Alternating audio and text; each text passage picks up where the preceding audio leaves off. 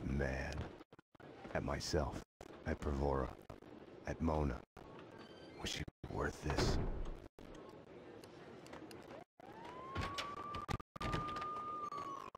Don't envy you. The way the boss goes on about it. No use going in there to clean up. It was all connected. The murder of Senator Gate, the cleaners, the inner circle, Vinnie Gognitti. I had to make Winterson see it. Winterson's phone was ringing. She wasn't at her desk. Winterson's phone. Better get Winterson. She's been kind of edgy about her calls. I think she's in the interrogation room getting a statement from... Number one, thank you. You may step back. They can't see you through the glass. Just take your time. See if you can recognize any of them, okay? Yeah, okay. Number two, step forward and speak the line you were given. I can't read. Just say the line number one said. You think I was listening? You are nothing but a one-armed bandit. Stupid. You're nothing but a one-armed bandit. Thank you. Step back, number two. Number three. You are nothing but a one-armed bandit. Aren't I supposed to identify any of the men in jumpsuits? That's none of your concern. Just concentrate on the task at hand. Do you recognize any of them? Yeah, number three's the one.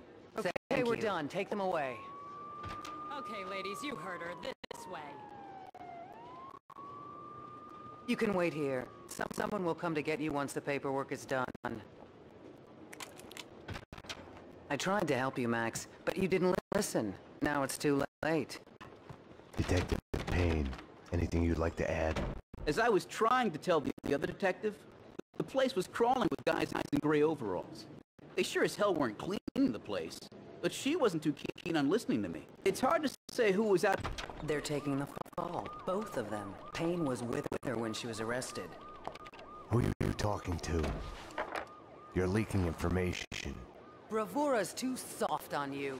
I was informing the proper authorities on what they should know.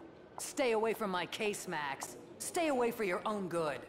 Everything had started out as black and white. Somewhere down the road, the line went blurry. The colors started to run, got smudged and gray. Winterson had been above my suspicion. Go away, I'm busy. Some of us have work to do. Want to report a crime? The lineup was done. Mona was back in her cell. The cells were downstairs.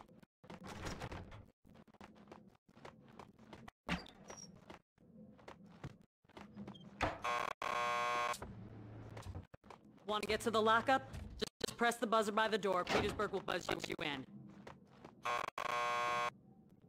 Payne here.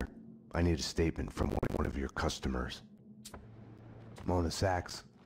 The last pokey down the corridor to your left.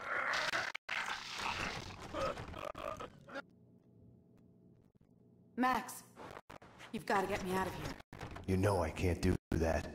If I stay here, I'll die. Isn't that a bit melodramatic? Behind bars, I'm a sitting duck.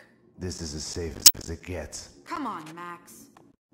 Any one of these cops could be on the Inner Circle's payroll. You should know. What's that supposed to mean? You know Alfred Woden. You want answers? Call him. He'll verify. I didn't want to have anything to do with Woden. Can I use your phone? There's one through the door behind you. You can use that. I need to make a call. You can use this phone. Play some hoops later on? Reach the voicemail of Senator Alfred Woden. Please leave a message. Woden, Max Payne. We need to have a talk. You ask me, you still owe me. Jesus Christ! A bomb? That was a bomb! Upstairs, now! Jesus! Upstairs, now! Something was off. Mona's words on her being a sitting duck kept playing in my head. The bomb had misdirection written all over. Drop it! Oh! Armed perps in the locker. Officer down. Take him down. Find the bitch. Find her. Kill her.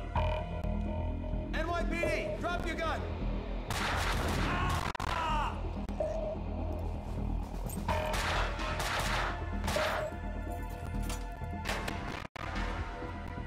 Mona had been right.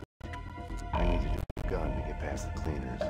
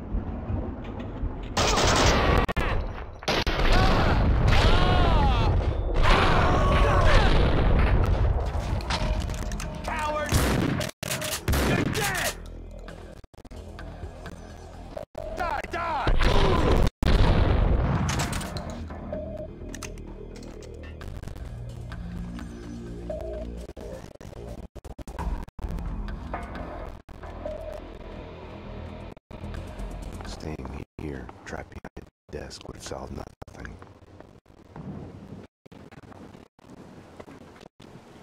Mona had vanished into the night. Without her, I had nothing to go on. I knew where to find her.